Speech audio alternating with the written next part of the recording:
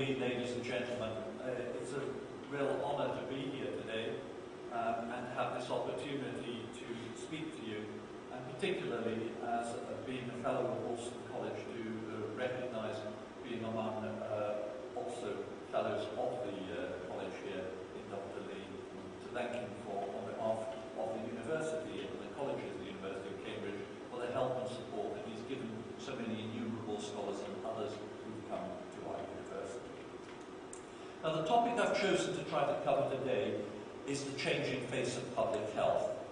And many of the perspectives I will try and deal with are personal reflections on some of the activities I've been involved in over many years, and as such, please feel free to challenge them because they can only be relatively personal views. But I'm going to try to cover three main themes. Firstly, to deal with the changing face of healthcare challenges that the world of tomorrow is going to bring us.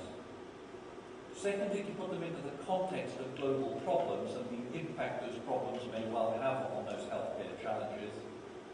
And then to do a little bit of crystal ball gazing.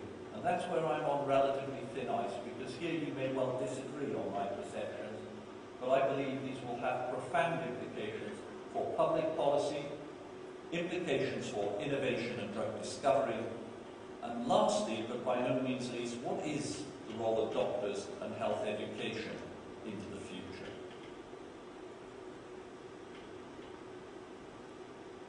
As you've heard, I'm quite fascinated with art, and the purpose for showing you this particular picture, which actually hangs in the National Gallery in London, is by the Norwegian painter Edvard Munch.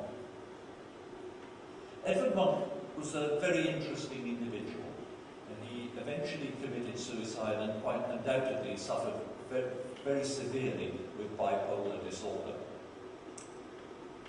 But this image was with him for most of his life. There are 6 canvases of this particular image that he painted.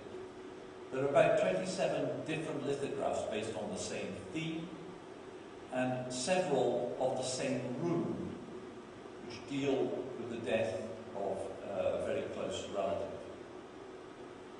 What we're looking at in this picture is something that virtually every clinician could begin to empathise with. You have a young person who is clearly not well. You do not need a medical degree to see that.